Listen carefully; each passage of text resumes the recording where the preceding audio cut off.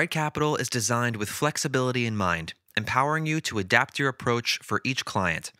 With Right Capital's risk module and client-specific risk analysis, you can help clients better understand their own tolerance for risk and bolster their confidence in your individually tailored recommendations. In this training video, we're first going to touch on some key terms to know related to risk in Right Capital.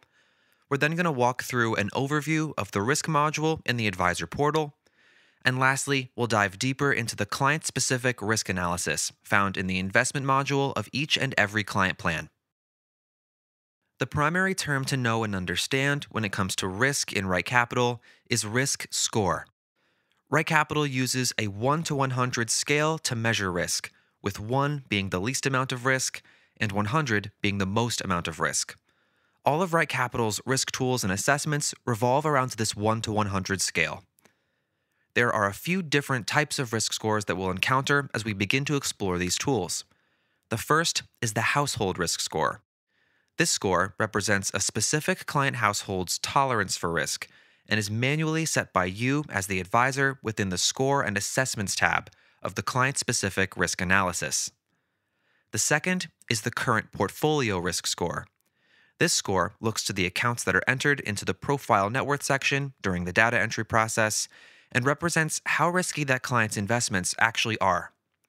Last is the risk assessment score, which is the result of a risk tolerance questionnaire that is completed by a client. Each of these different scores operates on that same 1 to 100 scale. With this in mind, let's explore all of the risk analysis and assessment tools that Right Capital has to offer. We'll start by taking a look at the risk module, which can be found in the upper menu bar of your Right Capital Advisor portal. This is where you can view a summary of your client's risk metrics, create risk assessment questionnaires, and customize your risk tolerance categories. The Summary tab is where we can find those risk metrics. The Household page is going to display key risk information for all of your client households, all in one table. This is going to show you each client's equity fixed income split, that current portfolio risk score based on the standard deviation of that client's investment portfolio, the date in which that client last completed an assessment questionnaire, the household risk score that you've assigned for that client, and last, the numerical difference between the risk score of their current portfolio and your chosen household risk score. The Portfolio tab is going to display risk scores, categories, and additional information for each one of your model portfolios. This includes the default Right Capital model portfolios, custom portfolios that have been manually created in the Models tab of your Advisor portal, as well as any portfolios that have been imported via a third-party integration like Nitrogen.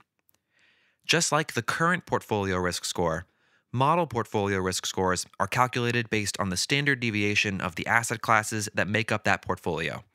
The return, downside, and upside percentages are all calculated using your advisor-specific return assumptions.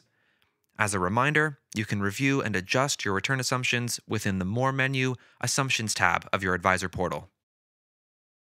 The Questionnaires tab of the Risk module is where you can create and edit risk assessment questionnaires before assigning them to a client to complete. Every Right Capital account will have this default risk assessment built in as a starting point. This is the Grable and Litton 13-item risk assessment. Feel free to use this with your clients or to make adjustments to it as you see fit. You can create your own custom questionnaires by clicking the Add Questionnaire button in the upper right. Each question can have up to 10 responses, and each response will need a corresponding risk value. After creating and publishing a questionnaire, those will be available to use within each client plan. We'll take a look at assigning questionnaires once we get to the client-specific risk analysis. The last tab in the Advisor Portal Risk module is the Categories tab.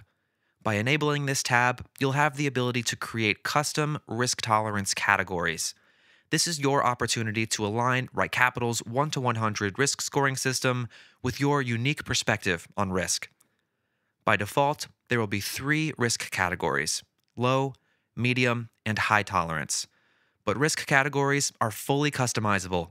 You can add new categories, rename each category, and adjust the upper and lower bands of each category to best suit your preferences. Do keep in mind that risk categories are an entirely optional classification. You can enable or disable these within the Risk Categories tab at any time.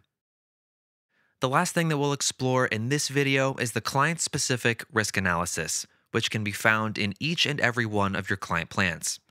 Start by navigating to your client list and opening up a particular client plan. Then, click into the Investment module and again into the Risk area.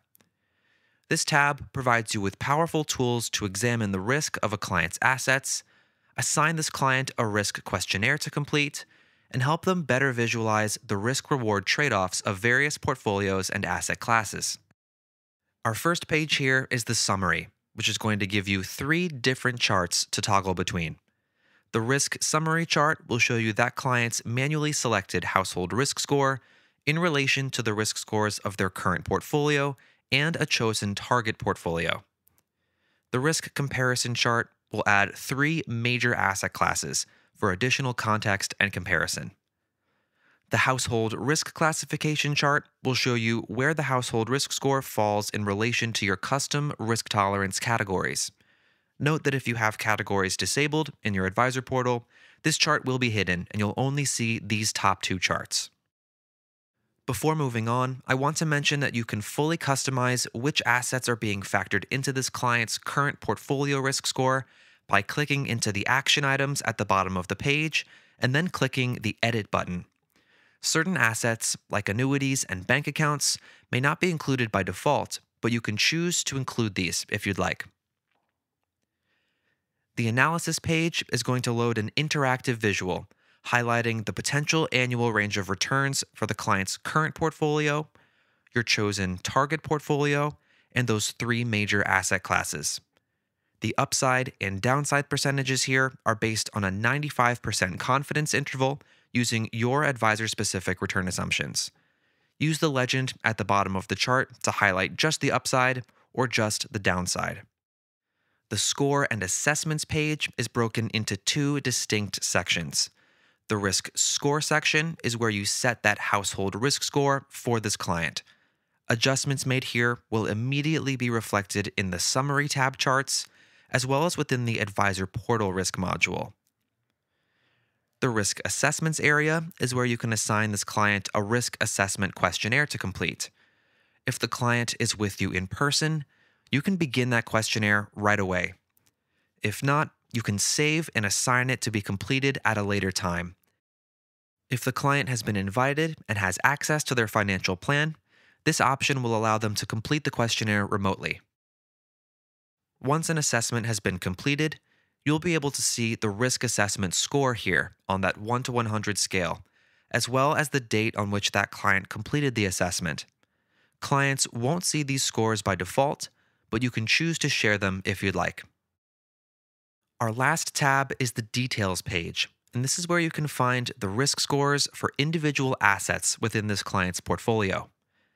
The assets displayed here will always correspond with the assets that are included in that client's current portfolio risk score, so you may not see every account and asset in the plan listed here.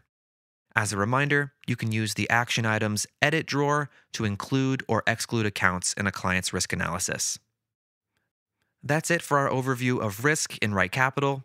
As always, if you have any questions related to risk or any of the risk tolerance and assessment tools, please feel free to reference the Right Capital Help Center or to reach out to our advisor support team for more details.